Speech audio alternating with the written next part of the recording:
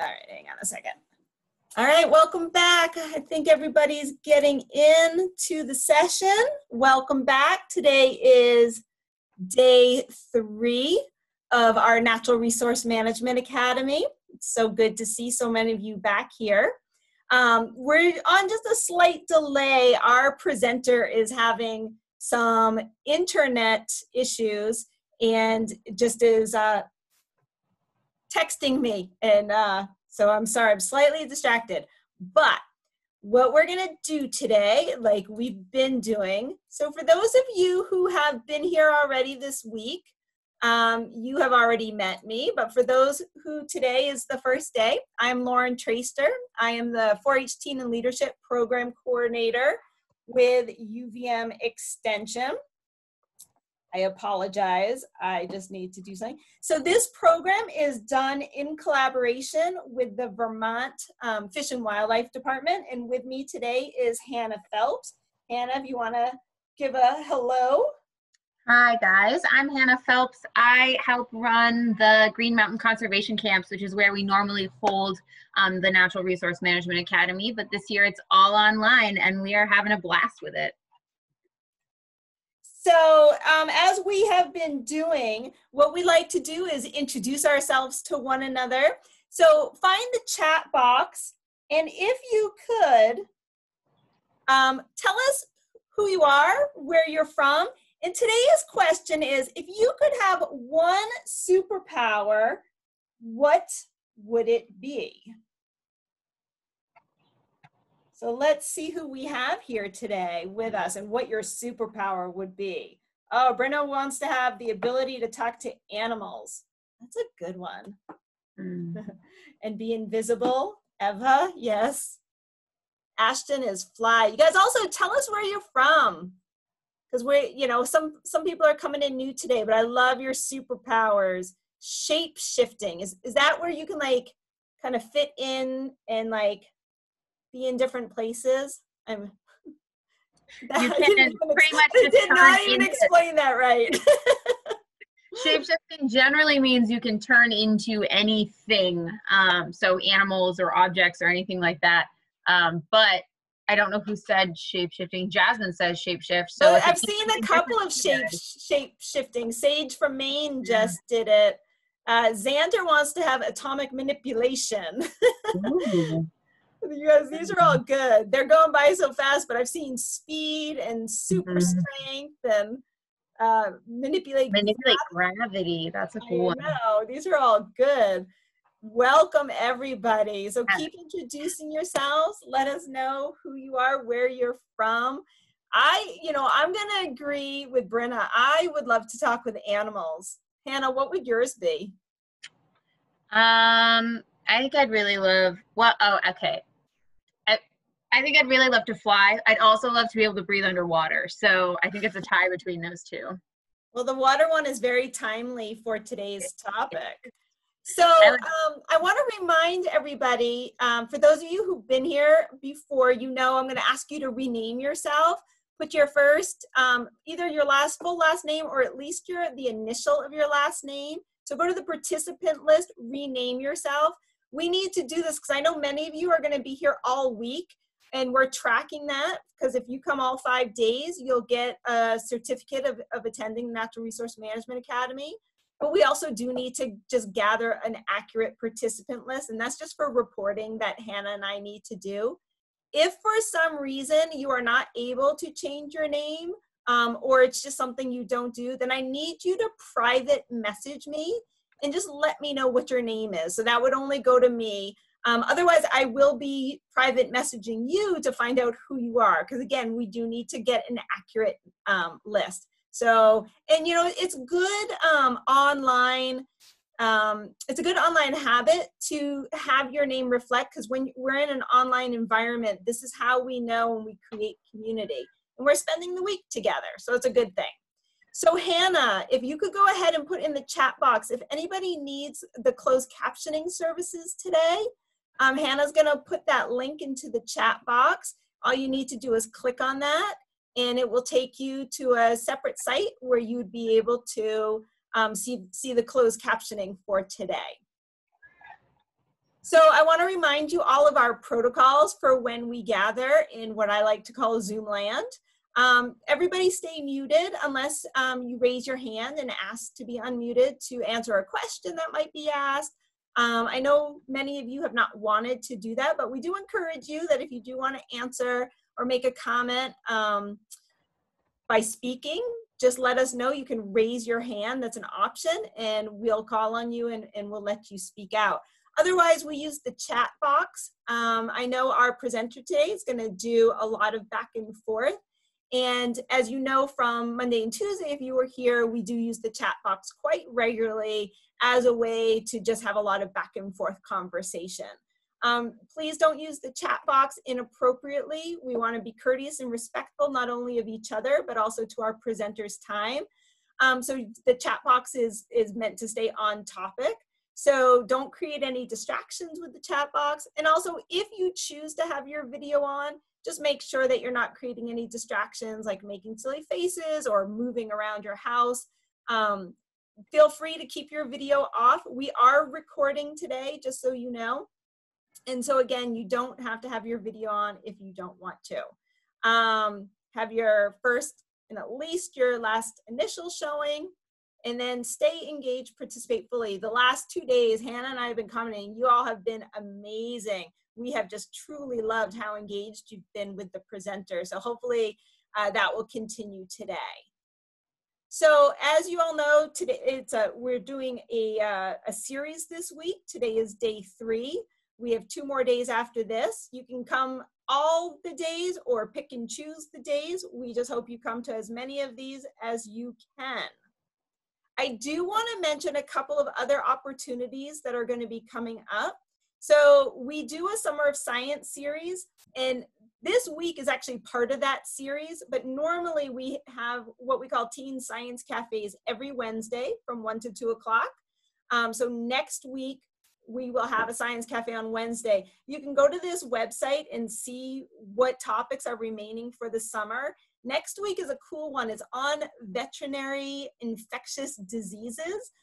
We have a professor of animal sciences at UVM coming in and sharing his research. And it's very timely as it's kind of relates to coronaviruses and different zoonotic diseases. So highly recommend you checking that out. And then new that literally just came off the press is yesterday. One of my colleagues is going to be working with the College of Engineering at UVM to create first robotic clubs around the state. We're really trying to increase participation in the first robotic competitions and get robotics really up and running. And so they are looking for first robotic ambassadors. So we're going to have a very special quarantine time session on Monday, July 27th. For anybody who thinks they would be interested in becoming a teen ambassador in that program. So that's another cool opportunity. And then another program that I run in the fall is the Youth Environmental Summit. We usually have an in-person gathering at the end of October, early November. But this year we're going to have to actually go to a virtual conference, and I have some really cool ideas for it. But right now I'm soliciting presenters. And we have presenters like we're having this week, you know, people that are environmental professionals, but we also have student presenters. So if you think that you have, maybe you've done a project with your school green team, or maybe you've done some work on your own and you want to share your knowledge, I highly encourage you to submit a proposal. I extended the deadline to today, but it's still extended. So you can find the information on this website and just submit a proposal. I would say give it, you'd have to probably till maybe another week or 2. You can reach out to me too if you think you want to submit a proposal. And then I'm going to have Hannah pop in the chat. I just discovered when I was on Facebook before coming on today that this Saturday is the annual Loon Watch. The Vermont Center for Eco Studies, which our presenter tomorrow is from, their loon conservation biologist has volunteers go out all over Vermont to do to gather information on loons on Vermont lakes and ponds. And so it's kind of like a citizen science project, and it's happening on Saturday. And so if you think you might be interested in getting involved, Hannah just popped in the information. You can go to that site to learn a little bit about it and contact the loon biologist to get involved. But I would say I would probably do that today if you think you might want to get involved in that. So I just wanted to share those opportunities with you since it's very timely. So today's icebreaker, because we're going to be focused on water and watersheds, let's find out what is your favorite activity to do on the water. You can just pop it into the chat box. A is snorkeling, B is fishing, C is kayaking, D is surfing, E is, what are those things again? Jet ski. Jet skis, thank you. Oh, we got a bunch of C's coming in. I see a few A's. For kayaking, for C, that could include also canoeing or paddle boarding. I stand up paddleboard. That's my thing I love to do. And I do it with my dog, who loves it. He actually was on the cover of Vermont Sports 2 years ago on his sup. So he's a little famous. Oh, this is great. Yeah, Eva, also just swimming. I know, I could have put in so many options, but that's great. So I love that you all shared. We're not gonna go to have anybody share out. I think you guys did great. What I am curious, Hannah, is Ashley with us yet, or do you have her presentation? She is. She's going to share it on her screen and call in so she can talk to us. Great. So I'm going to let's introduce her then. Awesome. So today, you guys, we have Ashley Eaton with us. She is the Watershed and Lake Education Coordinator for the UVM Extension Lake Champlain Sea Grant. She oversees the Watershed Alliance program, which has a UVM and a SUNY Plattsburgh location. She coordinates watershed science, professional development opportunities for K-12 teachers, and oversees an undergraduate watershed education internship program. So she has her bachelor's degree in education and environmental science and her master's in natural resources from UVM. I'm really excited to have her talk to us. Her presentation is called Watershed Wise, Explore Local Water Quality Challenges and Learn How You Can Make a Difference. So Ashley, if you are ready, you can take it away. Let's see. I need to. We might have to make her a host. Yeah, that's what I'm trying. I'm trying to find her. Oh, there she is in the list. Okay, Ashley, just bear with me. Okay, Ashley, you are now a co-host, so you should be able to control your mic. Or maybe you're on the phone. I think the phone number is also her. All right, let me change that then too. Yep, she said, yeah. Yeah, no, that doesn't, I'm not allowed to do anything with the phone number. We just unmute her, maybe. Hear me? Oh, we can hear you now. Okay, great. I just got a little notification that I was unmuted. Hey, everyone. Can you all see my screen now? We can. And can you hear me okay?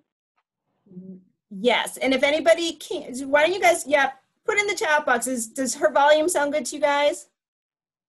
Okay, and you can always up the volume on your personal computer if you need to make Ashley louder. That's what I always do. Okay, that is great. All right, awesome. Thanks, everyone, for being here with us today. I'm sorry that I can't share my screen, but I've got a couple photos here to introduce myself. So thanks so much, Hannah and Lauren, for the introduction. So yeah, I'm here and I'm going to talk to you all about watershed science, and we're going to talk a lot about the challenges here in the Lake Champlain Basin. But to kick things off, I wanted to just tell you a little bit about why I do the work that I do here for Lake Champlain Sea Grant. So there's a couple photos of me. Lauren, actually, it's kind of funny. You were just talking about how you always paddleboard with Humphrey, and this is me and my dog, Callie, and so she's a big paddleboarder too. And so I grew up here in Vermont on Lake Champlain, and Lake Champlain was just a really important place for me. And I think that is just essential to the work that I do now, the work we do with communities and educators and students. It's really clear that people who care about the environment tend to want to steward it and make sure that, things are really taken care of.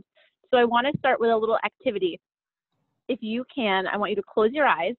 I want you to think about your favorite place that you've ever been, whether it's on water, in water, near water, some place that is really special to you and that has to do with a watery space. And then in the chat box, after you kind of have that mental image, I want you to just put the name of that place. It doesn't even have to be in Vermont. It can be anywhere that you've ever been. But I'm curious what are some watery places that you love? And then put one word that describes that place.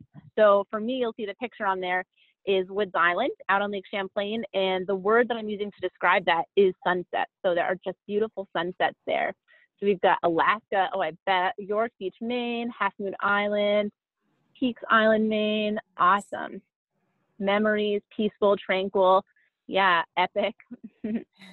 Awesome. So that is really important to the work that I do. Before we even start talking about the science, it's just building a connection to place and building a connection to water. So the work that I do for Lake Champlain Sea Grants, looking at this photo, I'll give you a couple seconds. Look at this photo. So all of those yellow dots are programs that are affiliated with this NOAA organization that I work for. And what do you notice about the location of those dots? Where do they tend to be? You'll notice there aren't any in the center of the United States. And you can, if you've got guesses, put them in the chat box. Yeah, all near water along the coast, exactly. So I work for a program called Sea Grants. That program is funded through NOAA, which is the National Oceanic and Atmospheric Administration. And the gist of it really is that Sea Grant exists to help people conserve and protect water resources. So whether you'll see some of those photos, I'll go back, are on the ocean, some of them are out on the Great Lakes, but it's all about protecting water and then working to do research and build the economies of those places. So I would be remiss if I didn't talk about my awesome colleagues. So I work with this fleet of folks here in this photo. They are amazing. And I'm going to talk about a lot of the work that they do actually, and a little bit less about the work that I do. But basically, we are all doing research and education around water quality issues. And I'm going to break down kind of the big challenges that we're facing here in the Lake Champlain Basin. So I want to kick things off, actually. This is going to be our first polling question. Before we start talking about it, I want to know, what do you think is a watershed? So the options are, as Lauren's getting ready to launch that, A, a shed that holds water, B, an area of land where all of the water drains and collects in the same place, C, you guys, hang on, don't put it in the chat. We're going to launch a poll. Just give it a sec. Oh, sorry. This is a pause for polling, and this actually is a good point. So throughout my talk, you'll see these slides that say pause for polling. All of these ones have a poll associated with it that Lauren will launch for you. Here, I'll launch it right now so you can see. And so your other choices, which Ashley hasn't got to yet, were a grassy field or the name of a Vermont lake. So if you see the poll, answer it right into the poll. Otherwise, if for some reason you don't see it, then you could put your answer in the chat box. Yeah, and I'll try and help you. Jack, we can't figure out why. There are some people that just can't see the polls, and we don't understand what is up with the technology, why, but it's usually very few people. Yeah, and maybe that you have a pop-up blocker. That's true. Because it pops up as an additional piece. Ooh, lots of answers coming in. All right, so let's see here. Most folks have voted. So let's talk through this. A lot of you said that the answer was B, a lot of people said B. A lot of people said B, and that is totally correct. So an area of land where all of the water drains. So this image that's on the right here shows you the Lake Champlain Basin. And this is a little confusing because it actually doesn't have the states, the entirety of the states outlined. It just has the portion of New York and the portion of Vermont that has the Lake Champlain Basin within it. So this outline all around the outside, basically, so this actually is the Adirondacks over here. So the Adirondacks are on the western portion of Lake Champlain, and they're kind of the high point on the New York side. And then over here on the east side, we have the Green Mountains. And then a teeny little bit of Quebec. And so that's kind of, this outline means that if any drop of water falls, it's going to end up most likely at some point in Lake Champlain through the water cycle. And so the reason that I wanted to start with this kind of concept of a watershed is because the organization I work for is 100% watershed based. So we spend a lot of time, I feel like, talking about political boundaries. So Vermont, New York, Quebec, you know, all of those other kind of boundaries that we're more familiar with, but watershed science is really based in ecological boundaries and systems. And so if we look at this graphic here, we can kind of see, we can imagine that, you know, if these were the Adirondacks or the Green Mountains, this is kind of how it connects everything in one place to water quality. So in the work that I do, sometimes it can be challenging to get folks who do not live near Lake Champlain to understand the direct impact they have on the water quality of Lake Champlain. I think if you live on the shore, it's easy to see all of the kind of impacts that are happening and to watch changes over time. But if you live farther away, it can be tricky. But what's happening right up here and kind of the higher elevation is just as important as what's happening down here at kind of the mouth of these streams.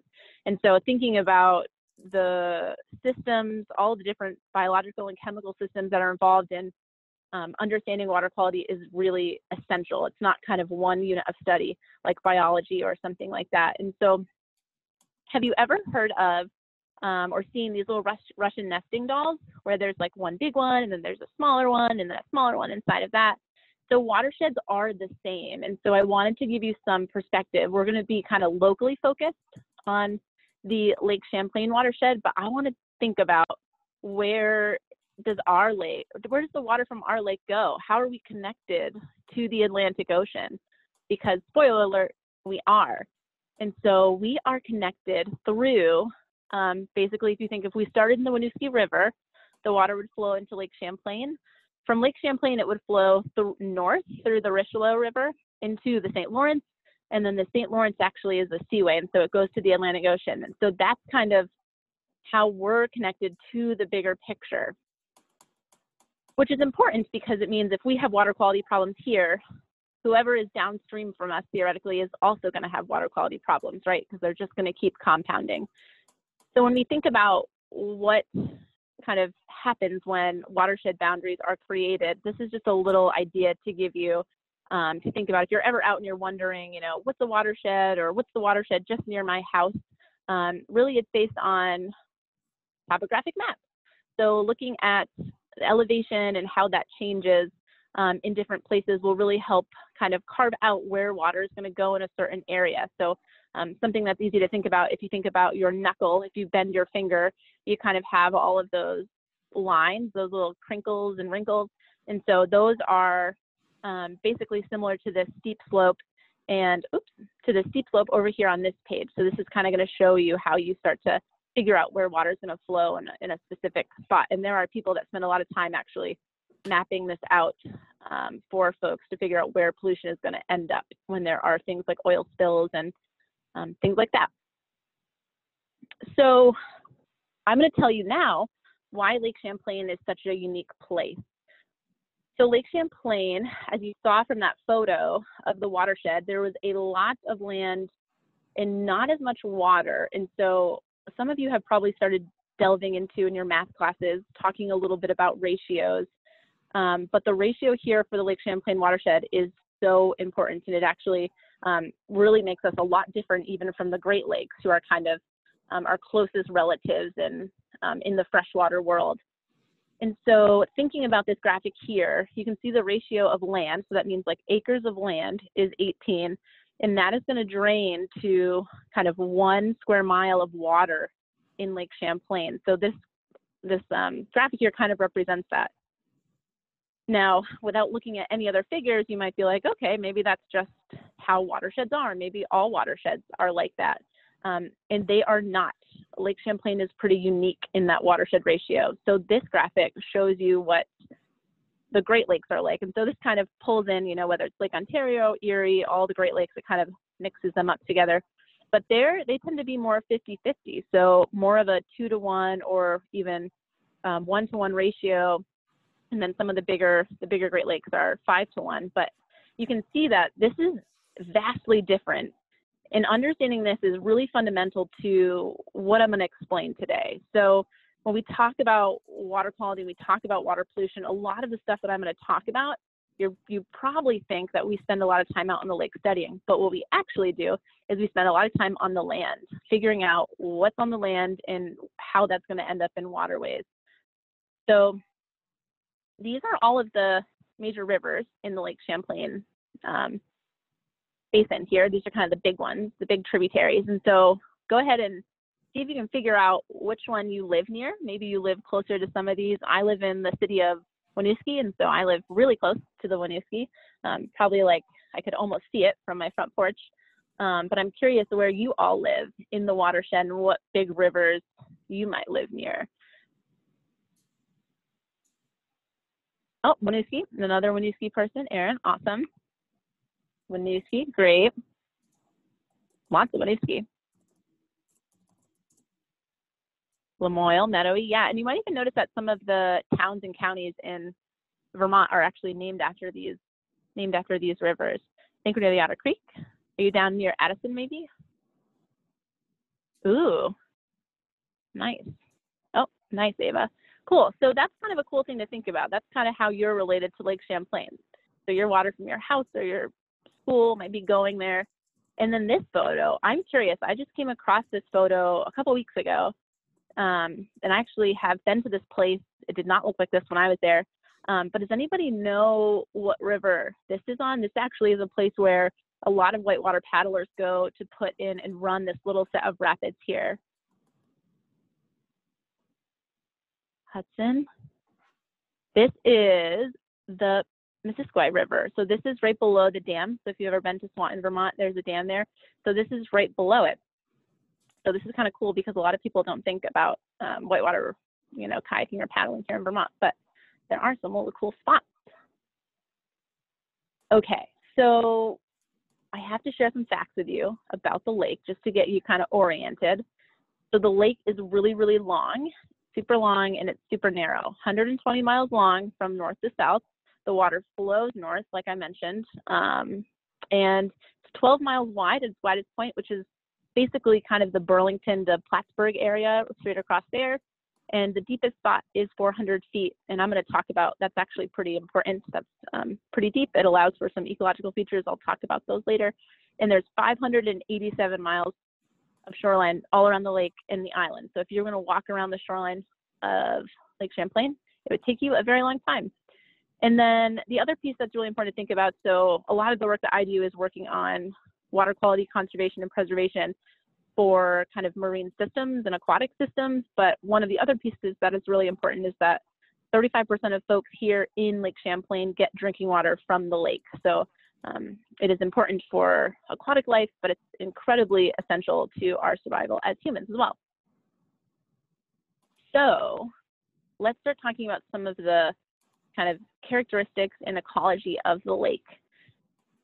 So on this graphic on the right, so all of these little sections, these are all segments of the lake, and they're divided based on their ecological features. So Lake Champlain is actually a really complex ecosystem because of, like I mentioned, all the shoreline and all of the islands. But something that makes it unique is that each section, so you can see this is Missisquoi Bay, the Northeast Arm. We've got kind of this main lake area. This is where it's going to be the deepest and the coldest. This section over here, Mallett's Bay, and then we have the South Lake down here. And so the South Lake really functions like a river system. It's very shallow, it's very narrow, as you can see. And if you were to look at the water, if you were just paddling or swimming, if you looked at the water, it would look very brown. And it looks that way because there's lots of nutrients in the water. And so that is going to, you know, be really important when you're looking at the problems there, because those are kind of the like the indicators of what you're going to see.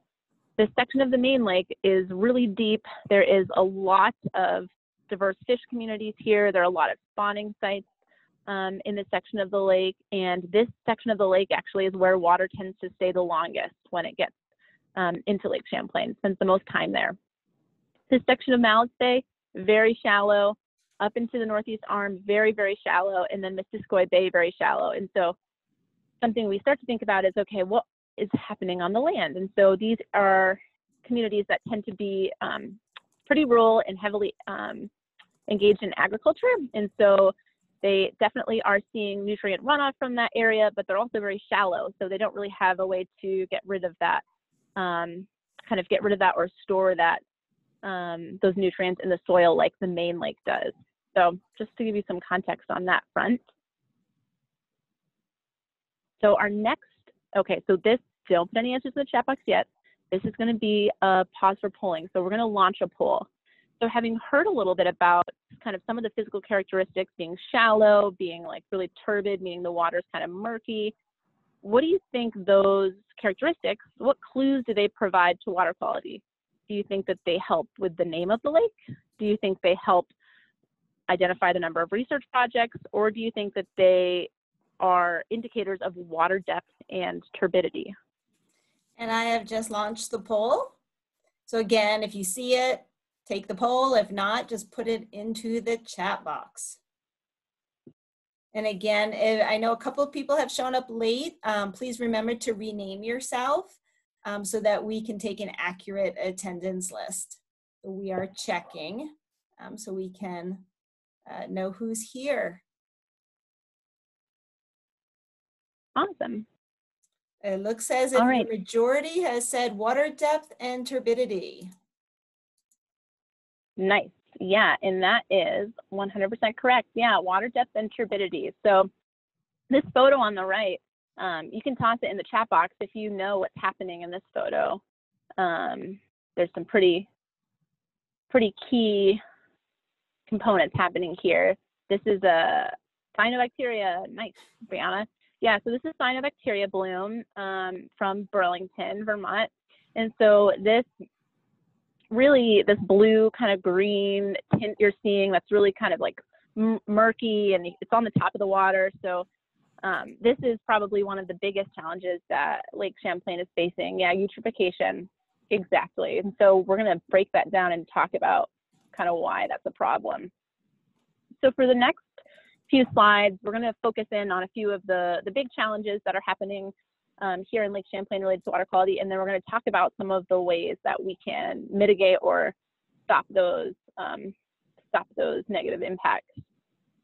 So this slide just kind of shows an overview of what's happening here in our basin. And so overall, we have a variety of complex ecological challenges, and they all are incredibly interconnected.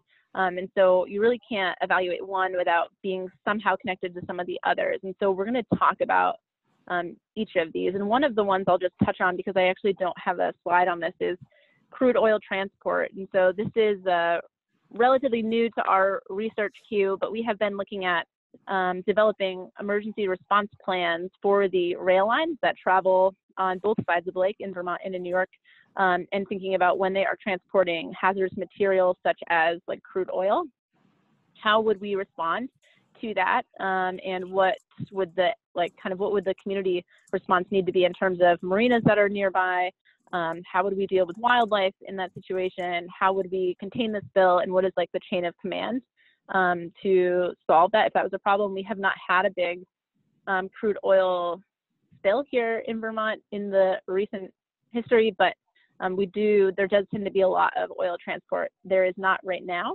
because of the pandemic. A lot of, I don't know if you like look at gas prices, if some of you are driving your own car, filling your car, but you'll notice gas prices are really low. So actually a lot of crude oil transport has been halted because there just isn't enough demand for fossil fuels right now. So the first piece that I want to talk about is phosphorus. And so phosphorus is a chemical element. You're probably familiar with it because you've seen it on the periodic table. It is the piece that I'm going to talk about in relation to water quality is organic phosphates, which are nutrients. And so those are commonly found in minerals, soils, natural waters, bones, teeth. Those are all kind of organic phosphates, and things like agricultural, like waste or fertilizer, lawn fertilizer, all of that kind of stuff is really, really heavy in phosphorus. And the reason that we care about it, as we identified in that last photo, is because of the harm it causes through cyanobacteria blooms. And so cyanobacteria blooms are of concern because they can be toxic. And so I do want to be clear about this because I think it's pretty confusing sometimes, but not all cyanobacteria blooms are toxic. but some cyanobacteria. So there's like lots of different species within the kind of like cyanobacteria umbrella. And so some of them do produce toxins at different times. And so a lot of the research right now is trying to figure out when the toxins are most present. And so that helps us identify, you know, when is it safe to be in your water that has cyanobacteria blooms? Right now, we operate under kind of a blanket statement from a few different events that happened here in Vermont that if there's cyanobacteria in the water, you do not want to be in there. You don't want your pets to be in there. There have been several instances of dogs that have passed away or died from drinking water that had cyanobacteria, and it can be very, very harmful. It basically contains toxins that can attack your liver, and it's just bad news. And so a lot of the times if you try to go to the beach and it's closed from a cyanobacteria bloom, and take it seriously because it can be very, very dangerous. And so we usually talk about that in terms of total phosphorus. So phosphorus can be dissolved, organic, or solid. And so when we talk about it, we're talking total phosphorus, kind of brackets all of those different forms together. And then what really happens, this little graphic over here it's very simple, but it's honestly exactly what happens. So when you have a lot of runoff, all of these things like soils or things that are really heavy in nutrients, when they enter waterways, you can usually tell, because if you've ever gone out after a rainstorm and you've seen the water and it's been really like murky or kind of like brown, that's because the water is carrying a lot of stuff, and usually that stuff has nutrients in it. When nutrients get into water bodies, like I was talking about St. Albans Bay or Missisquoi Bay or generally the Northeast Arm, when it's really shallow and the water is really calm, that's kind of the habitat that these cyanobacteria love. And then as the water gets warmer, they tend to create blooms. And so that's usually why we tend to see a lot of blooms at the end of the summer versus right at the beginning of the summer, because the water hasn't quite warmed up yet. So phosphorus from the landscape. So let's just identify a few places where phosphorus is going to run off. So fertilizers, definitely, whether that's gardening, agriculture, golf courses, anywhere that's fertilizing their lawn is going to be a contributor. Pet waste is actually a really big one, which seems simple, but dog feces contains pretty high amounts of phosphorus. And so we actually had a campaign where we had people like going around and hanging up signs that said, scoop up the poop. And so that's one kind of little way that you wouldn't think one small piece of dog waste would cause a problem, but think about Burlington in the spring when all the snowbanks are melting and everybody has been walking their dogs, and Burlington is on a hill and there is a lot of pavement, and so it's bad news in the spring. Agriculture can definitely be a contributor. Vermont is really wonderfully progressive in their plans to support farmers and farmers managing their lands in a way that actually is really thoughtful to agricultural runoff. So I work with a bunch of folks that have taken teachers to farms that have really cool practices that they use. So they're either injecting manure, or they are using specific manure lagoons that don't overflow, or they're using rotational grazing, like you can see here. This is from an organic dairy farm here in Vermont. And they do rotational grazing, which helps with their crop management, but it also really helps with their water quality because they are not having a lot of erosion. So you can see this nice grassy field. They're not getting a lot of erosion when they're moving their dairy herd from one pasture to another. Stream bank erosion is a really big one. And so this is something that you probably all have seen if you've been out kind of walking around. And so stream bank erosion happens usually when there is heavy water or a storm. And so you can see in this picture, all of these roots are exposed and the water is super low. And this basically just means that as the water is kind of like moving, it's so powerful, it's taking a lot of that sediment with it, and a lot of that sediment has phosphorus bound to it. And so that can be a really big problem. This is some stormwater runoff. So thinking about all of our kind of rooftops and paved areas, whether it's a driveway or a playground or something like that, if it rains, the water cannot infiltrate. It can't go into the ground, and so it's going to run off. And when that happens, the water moves a lot faster, and it doesn't have time to access some of the natural filtration processes. So think about when you kind of walk on the grass and it's like rains, but it's a little bit wet, but it's not, you know, you're not stepping in a puddle. When you walk out onto a parking lot after it rains, you know, you might be stepping on a puddle because the water just has nowhere to go. And the last is forests. So forests do contribute a little bit of phosphorus to our total budget here in Vermont that we are allowed to have. And so that's basically just organic matter. So looking at this picture, lots of dead leaves and stuff on the kind of on the forest floor. And so in some of the headwater streams that are kind of more heavily forested, you're just getting a lot of organic matter that's getting introduced through the tree canopy into streams. So, all right, this is a little confusing, but I felt like you could handle it and I wanted to show it to you. So this graphic here is a culmination of long-term data on Lake Champlain. And so let's just zoom into this Shelburne Bay example up here on the top right. And so what you're seeing is these are the total phosphorus levels for each of these years. So you can see it starts in 1990 and it goes up to 2014. And this graphic is from the 2015 State of the Lake. And this bar that goes across right here, this is the target. This is what the federal government would like us to hit. So this is where we are supposed to be with phosphorus entering phosphorus concentrations in the lake. And for this area, this is where we are. And the reason I'm using this example is because St. Albans Bay also has incredibly high cyanobacteria blooms. And you can kind of look at this data and start to understand why. Like they're having these blooms, and looking at the data, there is just really high levels of phosphorus. So you can start to hypothesize that there's some connection there, right? And then if you evaluate some of the other areas, like let's see, if we go to like the Otter Creek, so someone said they live near the Otter Creek earlier.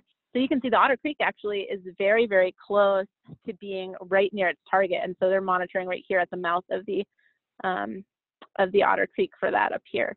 And so you can see that they're pretty close to being their target. And so one of the reasons that the work that I do is really focused on reducing phosphorus concentrations, both on the landscape that impact water, is because we have to, as a state, this is like a regulation. So we have a total maximum daily load that we are allowed to have entering the lake. And so we're basically, there's a lot of efforts. You may have seen like different organizations or heard different things that people are working on to reduce that, from sectors of ag to sectors of urban planners who are doing green stormwater infrastructure, which I'll talk about.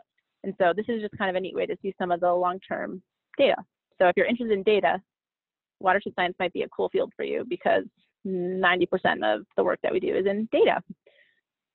All right, so you're probably wondering at this point, what can you do to help reduce phosphorus? And so kind of the big ones that I feel like are you know, helpful, just to things that you can do, you know, any day. If you have a pet, always pick up the pet waste and dispose of it. Building and maintaining a rain garden to catch runoff from a house or school can be a really cool project because basically the garden, you're using ecological design to help filter the water. Mowing the grass, I don't know if your experience was like mine was in high school, but I got paid to mow our lawn. And so I had a lot of say in when it got mowed. And so one thing that you could talk to your parents about maybe is mowing the grass just a little bit higher. And then we didn't have a fancy lawnmower, but so we left the clippings naturally, but some of the new ones actually pick up the clippings. And so mowing the grass a little bit higher and leaving the clippings is really, really great for the grass itself. And the reason is because if you're not cutting a lot of the grass at one time, the grass actually can spend less time trying to like panic and regrow from the top and develop a really robust root system.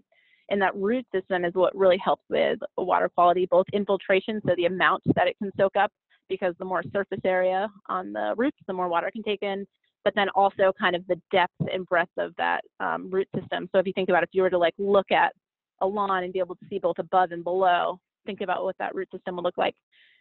And then washing cars on. Ashley, oh, yep. Eva just popped a question in the chat asking, is it good for water to just let the grass grow completely? Oh, Ava, great. Yeah, thanks for bringing that up, Lauren. I can't see the chat box in my view right now. Yes, so Yeah, so the more natural a landscape is, the better.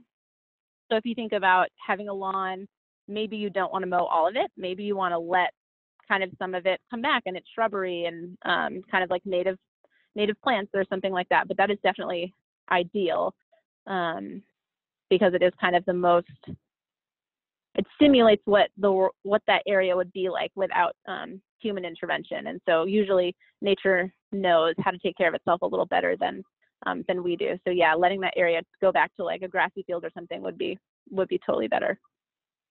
Yeah, good for pollinators for sure. Yep. So that's one cool way that we also have a program. I'm not going to talk about it today, but some of my colleagues work with residential homes, so people that just own homes, but also businesses to plant pollinator gardens rather than just have like a shortcut lawn, which is a really cool way to kind of add some aesthetic beauty and also work on water quality. So thanks, Ava. Lauren, if there's other questions coming in, feel free to pop in because I can't have that chat box up. Yep, I will. Yeah. Awesome, thanks. And then the last one is just wash cars on the lawn. If you're going to wash a car, you're probably going to use soap. And so if you do that on a driveway versus on a lawn, the water is going to run off really quickly, maybe to a storm drain, maybe to a nearby stream. So if you do it on the lawn, you're just using some of those natural processes a little bit more. Cool. So for our next one, in the chat box, I want you all to, we're going to talk about some aquatic invasive species. And I'm just curious if you've ever seen an aquatic invasive species or if you know of an aquatic invasive species. So if you have one that you know about, go ahead and pop it in, and then maybe I'll answer this. There's a question in the chat box I'm just seeing. So if you do on the lawn, Dia's asking that. I have it open. Okay, great.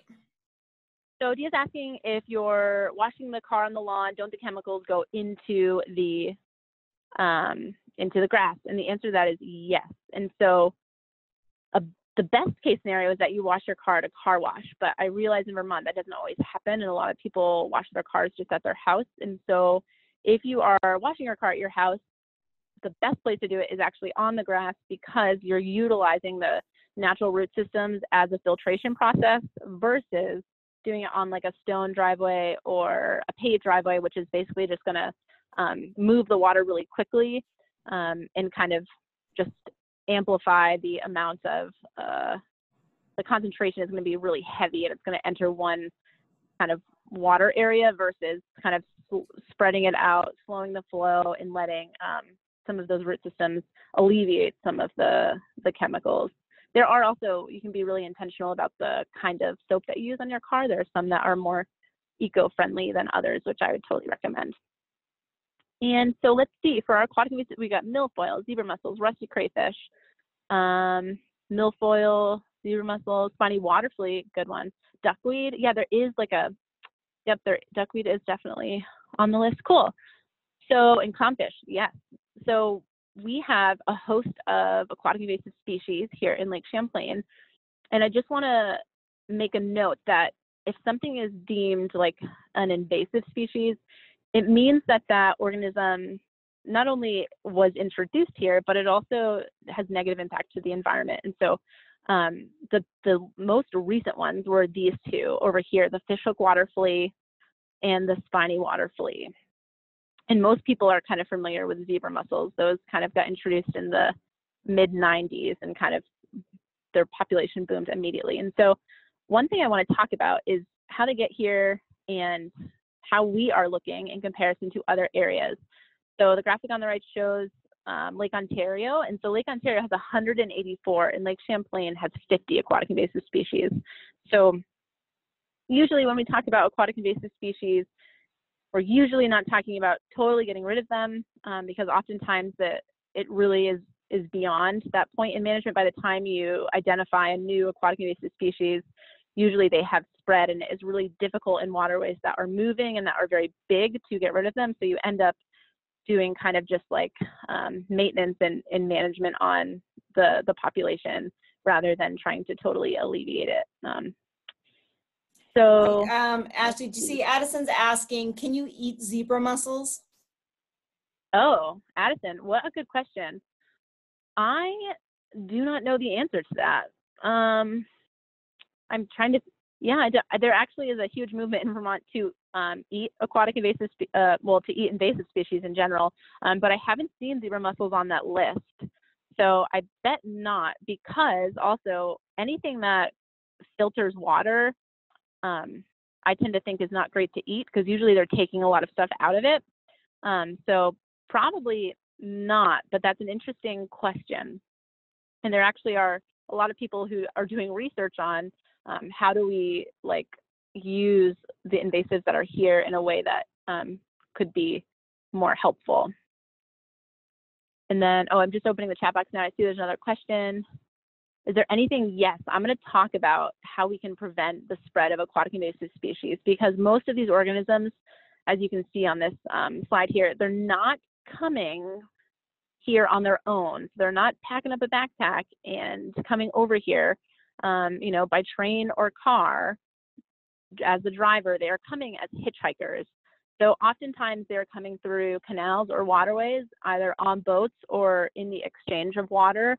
They are coming from home gardening. So actually there have been a few plant species that were introduced. This is purple loosestrife here in this photo, that people just liked the aesthetics of, but it was not native here. And they planted it in a garden, not realizing that it actually was going to outcompete native species and spread rapidly. So some have been introduced just from planting at the house. Illegal stocking is one. Also, bait fish is another way that like fish species tend to get introduced. And so that is, I'm not sure how many folks here go fishing, and if they do, how many fish with live bait, but that's a pretty common practice, and it's usually because it's really successful for the angler. And so something that happens is if you have a can of bait fish and either they get spilled or you're done fishing, you dump them out. That is how a lot of the smaller fish have gotten into Lake Champlain through bait fishing. And then this little image on the left here is transport by usually boats. So whether that's boats here, like you can see kind of there's a bunch of, someone had mentioned milfoil, a whole bunch of people did. And so you can see there's like a whole bunch of aquatic plants tangled up in that boat motor. And then this last one, so props to whoever said the clownfish, because it actually is a huge problem, is people dump either fish from their aquariums or other organisms that they have just out into like ponds and in natural areas where they it really isn't their native habitat and they do not belong there. Alewife, yeah, so this is a little alewife right here in this top, and you can tell it's an alewife for a couple reasons, but alewife have a really sharp, if we could feel this, it's really bony and sharp all along the bottom. And alewife outcompete native smelts, rainbow smelt. So that is who they're kind of impacting here in the Lake Champlain food web. Okay, let's see. All right, so what can you do? So basically, one of the best ways that we can limit the number of aquatic invasive species here in Lake Champlain is to just be really careful about moving things. So this is moving boats. So you can see like on the left, I've got a kayak, whether you're kayaking or supping, or if it's big motorboats, or also if it's any type of equipment. So if you're using waders and you're fly fishing, if you're, you know, bringing like buckets down to the water to like gather something, anything that basically could catch something or something could stick to, you want to make sure you're really cleaning it out, you're draining it, and then you're drying it. So a best practice is to, if you leave a boat out in the sun and you can't see anything on it, you kind of rinse it off and it dries for like 24 hours, most likely anything that's on that boat is dead. And actually, I'm curious if anyone has gone to any of the Vermont Fish and Wildlife accesses and chatted with any of the boat launch stewards. So there are boat launch stewards at a bunch of different boat launches around the state, and they're usually pretty cool. They're usually like graduate student or undergraduate students that are studying like fisheries or environmental science, and they hang out at the boat launch and they chat with folks that are coming, bringing boats in and taking boats out, and they'll do inspections. And actually that program has been really, really successful. They have caught a bunch of, so they have removed and identified a bunch of aquatic invasive species that would have otherwise probably been on that boat still when they put it in the water and have been transmitted. So that's kind of a cool program. one thing is to just, when you're fishing, use native live bait if you can. Try to avoid using fish that fish species that aren't native to this area. It just makes it easier, because if something happens and the bait gets spilled, you don't have to be, worried about that. And then keep an eye out. So actually, the zebra mussel, one of the very first people to identify a zebra mussel here in Lake Champlain was a student. They had gone to a presentation actually and heard kind of the be on the lookout for zebra mussels, and so they found one. And so that's a cool thing that you can kind of just see, okay, what's coming, what's in the Great Lakes. Somebody mentioned rusty crayfish. That's one that is here, and we are trying to kind of keep an eye on their population. It doesn't seem like they've actually had a real big population boom in a lot of areas, but it could be just around the corner, or maybe they're not doing as well here. We don't know. All right, so next challenge, and this one I feel like you all probably have been hearing a lot about this, especially with the plastic bag ban that just happened here in the state of Vermont. But microplastics is a huge challenge, and so you may have seen that there have been microplastics found in drinking water. There have been microplastics found in salt, a lot of products that we consume, which is pretty concerning. And it's concerning for two reasons. So plastic as a product is challenging because it doesn't really break down. So it doesn't break down, and it actually can absorb chemicals that are in the water. So think about heavy metals, think about other kind of contaminants that you might see in water. It can basically absorb them, and then as they travel up the food chain, bioaccumulate. And so that's kind of one challenge here. And you'll see, so this image on the right is actually a fiber. This is a microplastic fiber from a microscope screenshot from a research project. And these are actually some of the most common, these little fibers here. And they're pretty easy to identify because they're brightly colored. They don't look like any of this other green stuff that's in this water quality sample. And these are being found in plankton nets, which I'm going to talk a little bit about maybe later. So I saw that somebody popped something in the chat box. They were like, you can use a coral ball. Yeah, that is so true. So one of the pieces about kind of reducing microplastics in waterways is, in all reality, using less plastic, like straws and bags, but also being really careful about washing clothing, because a lot of our clothing is made from kind of nylon and polyester, which is plastic-based. And so there's two little features here. I have each of these at my house. This is the coral ball, and this basically is modeled. This was actually made by a woman in Vermont, which is really cool. But this is modeled after coral, and so it kind of like gathers the fibers. They kind of stick to it, and they get caught. You can't see, but there's little teeth behind like underneath the little O that you can see. And then the other one is this guppy bag, and so this guppy bag is really cool because you can put clothes in it and wash it. So this is made by Patagonia. I have one of those. I usually use this for like fleece sweaters, so things that I know that are totally made of plastic that might come off in the wash. And I'm looking at this question in the chat box right now. Do you know what microplastics do to people? So let me go to, I think I have one slide on this that is going to explain this. Yeah, so this slide here just shows you the different types of plastics, so foam, beads, fragment film. But this table is from a research project out of SUNY Plattsburgh, and they are looking at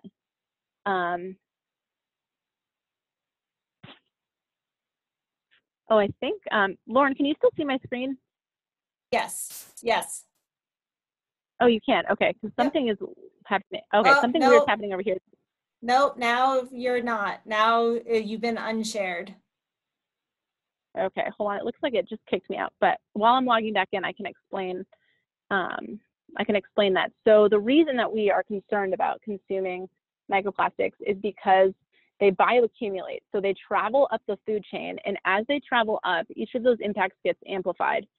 So if you're think about if you were the first person to eat, or the first organism, so like let's say a small fish. So you consume a piece of plastic. Let's say it has some heavy metals in it. Okay, maybe you only consume a few, so it's not a big deal. But now let's say a bigger fish eats this fish that is, rather than ingesting kind of one piece of plastic at a time, they're actually ingesting a fish that has eaten maybe 20 pieces of plastic over its lifetime. And so as you start to move up, the numbers get really, really big. And so once I get logged back in here, I'm going to show you, I have a graphic, and it shows basically we tested invertebrates, fish and then cormorants is what Dr. Danielle Garnos Yeah, did Ashley, this study. while you're logging back in, Eva's asking if you could mention again, what is the bag that you use to wash your clothes in? Oh yeah, it is Guppy, like Guppy, Guppy bag. The Guppy bag, great. And yeah, and that's sold through oh, go ahead. Patagonia, I believe so. And while we're trying to get you logged back in, I'm gonna ask, I'm trying to get registration. I can't match up. There's a participant, Claire S, and another one, Nancy C. I've been trying to private chat you. If you guys could let me know. I don't have a match for your name on my participant list. So if you could let me know, that'd be great. So that was Claire S and Natalie C. You could let me know what you might be registered under because I'm not finding a match. That would be great. Ashley, Tovin is asking, why is the sample size for the cormorants so small? And how confident are you with the results?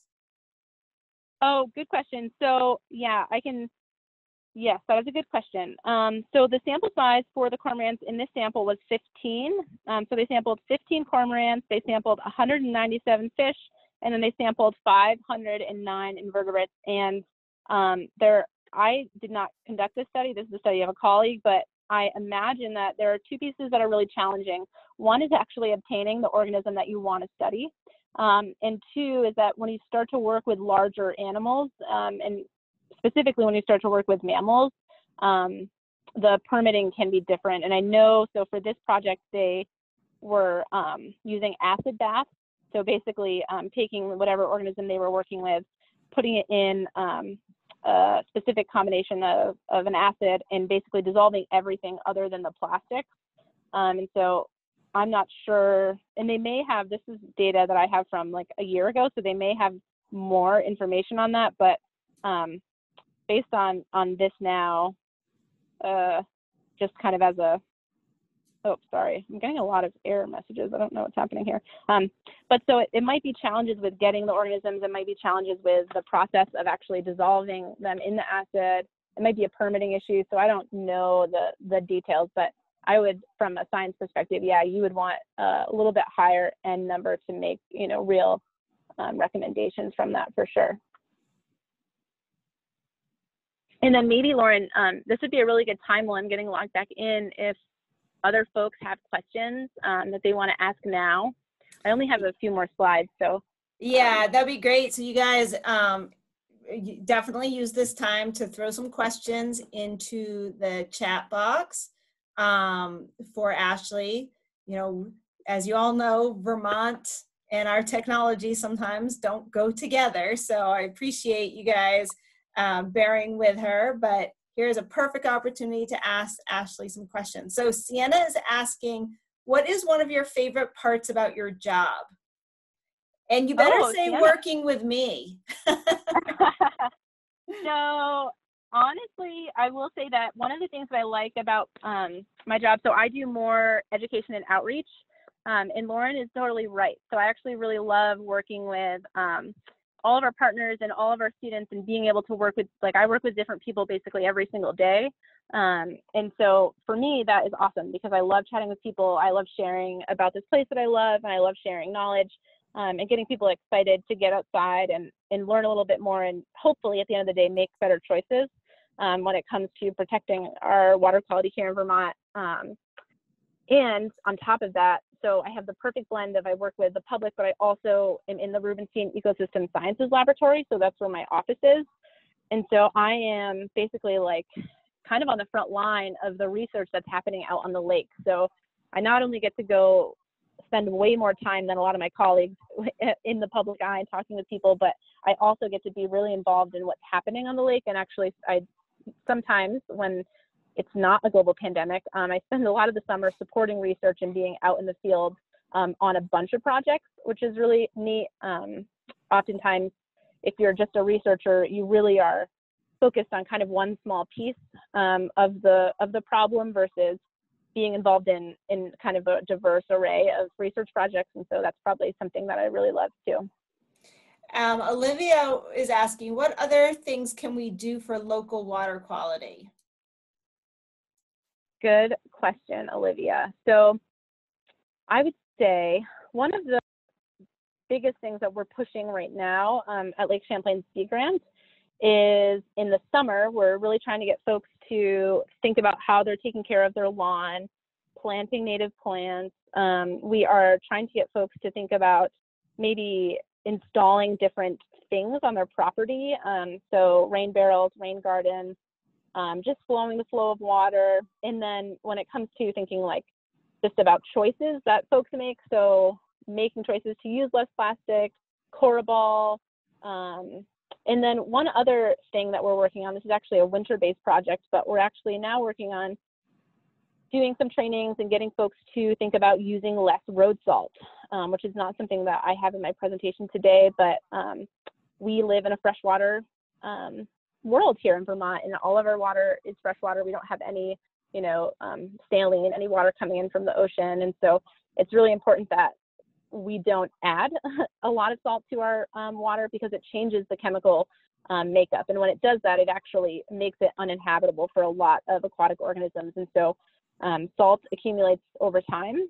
And so you can't really think about if you were to like take even just table salt and put it in water, it would dissolve, right? And so once it becomes dissolved in a liquid, it's really impossible to separate it, and it changes the chemical properties and the ions in the water. And so that's one thing that we're working on now, is looking at, okay, how do we manage salt application so that our roads are still really safe and our sidewalks are really safe, but we're not, changing our freshwater properties. Okay, so we have, Lily wants to know, is the guppy bag made of plastic and not good for the environment? Good question, Lily. I actually do not know the answer to that. I would like to say that it's not, but I don't 100% know that. I wonder, I would say hop on the Patagonia website and look at it and see what it's made out of, because that's a really good question. The Coraball, just as a quick note, I do know this. The Coraball is made out of recycled plastic, so it's post-production plastic that has been recycled. And Eva is asking, how do we spread this now? Spread the information? I am not sure. Eva, if you could. She clarified her question a little further down. It's a little longer. Okay, can you read that? It says, hang on, sorry, I just gotta scroll for a minute. It says, how do we spread this knowledge and let people know why certain things they do are bad for water systems? Oh, got it. Good question. Yeah, and so I find like 95% of the time, things that are happening that are negatively impacting water quality, I feel like most folks actually just don't know that it's not great for water quality. And so I feel like that's one, So I feel like that's one area where you could just have conversations with people and chat with folks about kind of your learning. Some of the work that we do with students is really focused on getting students to talk with folks in their community and change practices. So at your school or, in your community, are there things that you could kind of start? So for example, we now have the plastic bag ban, so that's going to reduce plastics, but are there other things, like could your school be, last year actually at the Youth Environmental Summit, I gave a presentation with some students who did a project with me where they actually changed their school cafeteria a little bit. And they had, the year before, they had worked on a composting system, like improving that, because they were getting a lot of things thrown out, including silverware. And so they then worked with their school to figure out a way where they could switch from, because they were using disposable silverware because it was more inexpensive than having to replace metal silverware that kept getting thrown out. And so I feel like there are lots of little projects like that where you could get involved. And then also I would say, especially in high school, you can always reach out to organizations like the organization I work for, Lake Champlain Sea Grant, or, I feel like the state of Vermont sometimes takes interns, and you can do an internship and work with us in the field and learn different things and kind of get ready for a career in environmental science. So two questions that kind of go together. Lillian wants to know, what's the hardest part of your job? And Sophia wants to know, what's the least favorite thing to deal with at your job? Okay, so I will tell you right off the bat, my least favorite thing, and I tell every single person this, is doing all of our written reporting and paperwork. And so one of the things that, and Lauren knows this because Lauren does it too, we have to write a lot of reports, and we have to like do a lot of like, I call it bean counting, but basically where you're like, this many people went to this event, and you have to like kind of write a story about that. And I really love doing the work, but I don't always really love having to write about it. And so that stresses me out at my job. So I would say that's my least favorite part for sure. And then the hardest part, was that the other question? Yeah, the hardest part. Yeah, the hardest part. I would say sometimes, since we're all high school students, sometimes the hardest part of my job is that it feels overwhelming. Like it feels like sometimes there's not going to be a lot of change, in that things are not going to get better environmentally in terms of, because these problems are really big and they require so many people to be involved in solving them. Sometimes when I'm having a bad day, usually it's because I'm feeling overwhelmed, or like the work that I do actually doesn't matter. And so those days are pretty few, but it can be challenging, especially with climate change, to feel every day like you're, fighting the fight and making the environment like a healthy, happy place for everyone. So I'd say that's probably the hardest part. Well, I see we're back live on your slides, which is great, but there were two more questions if we could just answer them before you resume. Katie wants to know, Katie's asking, where did the researchers get the animals to experiment on, and are they dead or alive? Good question. So Katie, one of the kind of less glamorous pieces of this, a lot of the species work is usually done with organisms that are collected like with a net or some other method and are not alive anymore. Especially for this microplastic study, they were not kept alive. There are some studies in fisheries where you can actually, and there's a video of this, you can Google this on YouTube or look on YouTube, but of fish.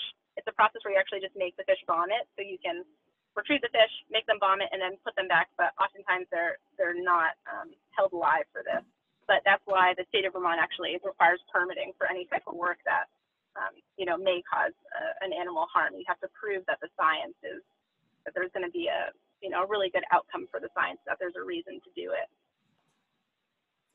So, and Aaron says, if we know there are high runoff areas near us, or things like sewage overflow and stormwater overflow dump places, how can we go about speaking to officials about measures to make it harder for things like phosphates and plastics to get into the river? Yeah, that's a good question. That is a great question. And so some of that, there's kind of two components here, and it gets a little bit political because you have to basically get your town, you have to convince your town that they want to invest money in that, and that's what they want to do. And so I feel like, thinking about what you could do is to go to meetings, like go to some of the city council meetings or write letters. That's I've been working with some students on that recently. It's been super successful to some of the local and state officials to say, hey, this is a problem, I'm concerned. Here's the information and data and science, here's why, and then here's some thoughts I have on how we could improve this, and then getting other, sending that to other people, getting them to send it, and kind of doing some of that grassroots stuff, because the reality is for a lot of those changes, there's going to be taxes associated with them. So people have to have the buy-in and want to do it so that they can change, because the combined sewer overflow is a really big problem, and people know that in most towns, but it's so expensive to change that you have to really get people on board with making that change. And so I feel like that would be a cool way to reach out and do some of that community work to get folks in the community informed and on board with that shift. So that's it for the questions for the time being. So if you want to continue on with your slides. Okay, yeah, sure. I just got a few more because I know we're nearing the end here. So this is I just want to give you, you've all had a few seconds now just to look at this slide, but this is some of the preliminary results from that study. And so you should be seeing that now, just kind of see how that impacts the food chain and why, as humans, that would, be really bad for us as well if we're eating these fish that are, really high in microplastics. And this is a note actually, it's important. These are all fibers. So these are specifically fibers which, you know, primarily come from clothing. And so they are getting discharged from wastewater treatment facilities. And this image on the left here is actually of that research study. And this is how they were. So this little green hose is the effluent. That means the water that's clean and leaving the wastewater treatment facility, running through a micron mesh sieve here. And so they're basically evaluating what's in that sample, what's making it out of that, you know, quote unquote clean water. And so one of the other challenges is just stormwater. And so this is something that we are learning more and more about as we have kind of created our urban communities here over the last 50 to 100 years. And so looking at some of these pictures, you'll see there's just challenges around heavy rainfall, which we're starting to see. If you remember last Halloween, we had a really, really bad storm that basically caused a lot of erosion, like this photo you're seeing here, really tore stuff apart in terms of forested and river ecosystems. But then also we just had a ton of water running directly into stormwater drains, which as I don't remember your name, but you just mentioned that this is a really big problem with combined stormwater and sewer. So if you think about piping from your house, you have water that is coming from the street like this, the stormwater, also the water that's coming from your toilet and dishwasher and all that stuff, and it's going to the same place to be treated. And in big rainfall events that we're seeing more and more with climate change, they overflow. So you're then getting a release of all of that gross untreated water. And then just eutrophication of waterways. So as there are more and more nutrients building up over time, we're just seeing more and more, you know, cyanobacteria blooms. There are better environments for various bacteria and pathogens. And so those are kind of some of the big problems with stormwater. So these are, I won't talk too much about this, but I just wanted to show you some pictures. These are kind of from across the globe here, and they're all different green stormwater infrastructure practices. So basically that concept I mentioned earlier about using nature to filter water, this is kind of the basis of all of these designs. And so, you know, on the lower end, you're probably familiar with like rain gardens. On the higher end, you can see some of these really intense roof systems that, and I think in this picture right here, they're actually, this roof system is filtering the water for this building that's below it. So some more complex systems, and the University of Vermont had a system like this that was filtering the water from the green roof as well for a period of time. And so I just want to leave you with some ideas on, okay, so what's still happening? And I think something that is super exciting for me is that even though we have studied Lake Champlain so much and we know so much about it, there is way more that we don't know. And I think that's really cool, because I feel like sometimes the concepts that we tell ourselves and that we tell, you know, each other is that we know everything. Like, what is there to learn? Like, we know all of this stuff about the lake. There's nothing left to learn, but that's totally not true. There's so many unanswered questions. And so we have a bunch of projects happening now that are evaluating aquatic food webs. And so thinking about the introduction of some of these aquatic invasive species that have now been here for 5 to 10 years, and thinking about how have they altered food webs and how they altered ecological systems. And then how are the native species responding to that? So have they been able to endure and overcome and adapt? Looking at aquatic invasive species management. So with kind of increased travel, maybe not right now due to the pandemic, but as people are moving about more, there's just more chance for things to cross borders and cross lines and be introduced. And so how do we work with that? And then also, how do we manage species that are already here?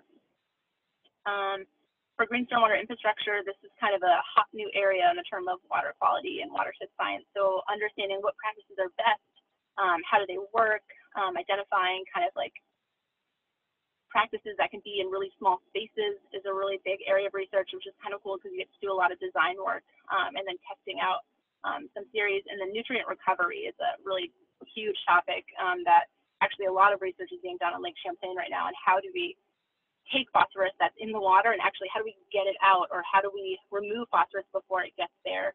And so there's some cool research projects that you'll probably be seeing over the next couple of years, like in the news, as we learn more about that. So I think, Lauren, that that is it. I know it's 2:20 right now, so I don't want to go terribly over. So while you guys think about, and Ashley, if you can unshare, I'm going to share my screen again. If you guys want to be thinking about if you have any other questions for Ashley, but while we're doing that, let's take a quick poll just for some feedback like we've been doing. So rate 1 to 5, 5 being, you know, you learned a lot, rate what your learning is, and then we're gonna do another piece of that. So also be thinking about something you learned today. Don't put that in the chat yet, just be thinking about that. But I'm gonna give it about another minute for everybody to just take this poll. Be thinking if you have a question for Ashley, and be thinking about something you learned today. And I also want to say I appreciate you all being going with the flow with the tech issues today. It is bound to happen. All right, gonna give it about 30 more seconds, try to get a couple more responses in. All right, I'm gonna close the poll. So what I would like you guys to do, are there any, I don't see any questions. What I want you guys to do right now is we're gonna do a chat blast. And so like yesterday, if you were here yesterday for our icebreaker, I want you to write in the chat box at least one thing you learned today, but don't hit send yet. We're gonna blast all at the same time when I say, so just write your one thing, just don't hit send. While you guys are doing that, I'm gonna remind you, I'm gonna be sending an email later with the recording from today, as well as some at-home activities that Ashley has suggested for anyone who wants to go. Don't hit send yet. Hang on to your thing that you learned. Ashley has given me a list of things that you can explore on your own. I'm going to send that out in the email. And then tomorrow morning, you'll get the link for our session tomorrow, which is on citizen science and using iNaturalist, which is a cool tech tool to do some citizen science. So if everybody has written at least one thing, I want everybody on the count of 3 to hit send. 1, 2, 3. Wow. Look at that. Okay. So some of the things learned, you need a license to cause possible harm to animals for scientific purposes. Okay. Yep. I learned about cyanobacteria, and phosphorus is bad for water systems. Just scrolling through a number of invasive species. Yes, your laundry contributes to microplastics. You know, so many people have no clue what their laundry, how it contributes. I'm going to personally say I love the question about the stormwater and the runoff. My husband is a wastewater operator. And so if you want to ever work on that end of things, you can actually be part of the operations that works on, you know, preventing waste and doing the right thing with waste that comes through your wastewater. That's a very interesting career to get into. I want to thank, first of all, I'm going to stop sharing. I really want to have us all thank Ashley for her time today and teaching us about her work and the work that they do at the Watershed Alliance and the Lake Champlain Sea Grant. I want to thank all of you again for being fantastic participants, really engaging with the presentation. Hope to see you all again tomorrow. We got 2 more days of Natural Resource Management Academy. And remember, if you want to get involved in that Loon Watch, go check that out. And if there are no other questions, we'll actually finish 5 minutes early today. So I'll just look in the chat, see if there's anything. And Lauren, could I toss something out there too? Yes. I would say if you heard today's presentation and you were like, this is something I'm super interested in and I would like to, you know, dive into a specific topic that I talked about, Lauren, I can put my email in the chat box and you can shoot me an email. We work with tons of students that are interested in water quality and potentially either just creating change in their community or potentially a career in environmental science. And so I'm happy to help and meet and chat with you or come up with some ideas, especially as we move into the fall. I think you all will probably have some neat opportunities to do some independent learning. And so there may be an internship opportunity or something like that. So I'll pop my email in the chat yeah, box. and I'll add, Ashley, your email is going to be in the email that I send out. So you'll get Ashley's email that way. I will mention Ashley and I work together on a program that I was going to share at another time. There's a program that we do called Try for the Environment. TRI stands for Teens Reaching Youth. And we train teens to teach environmental lessons to younger students. Normally, we train in person, and then teens work. You have a team that you work with, 2 to 4 teens. You get trained in a specific curriculum, and water is one of the curriculums you could get trained in. And then you go teach in an elementary classroom. With the pandemic and schools being a little bit different, we're actually changing things up this year. We're still going to offer it, but you're going to be trained to teach virtually. And so that opportunity will get announced at the start of school, and the training won't be till December. But if you think you might be interested in being a teen teacher, this year's topics are going to be, you could either teach in water or waste systems. So we're only offering 2 curriculums this year. Normally we have 5. If you think you might want to be a teen teacher, you can always let me know. So that way I make sure you get notified of the opportunity. So with that, like between myself and Ashley, Hannah, and others, we know of a lot of opportunities. And so if there's ever something you're kind of looking for, just reach out to us and we can most likely connect you somewhere to have a good experience to get you further along in your learning. All right. So with that, we're going to say adios for today. It was a pleasure, and hopefully we'll see you all tomorrow, okay? Enjoy the rest of the day, Thanks, everyone.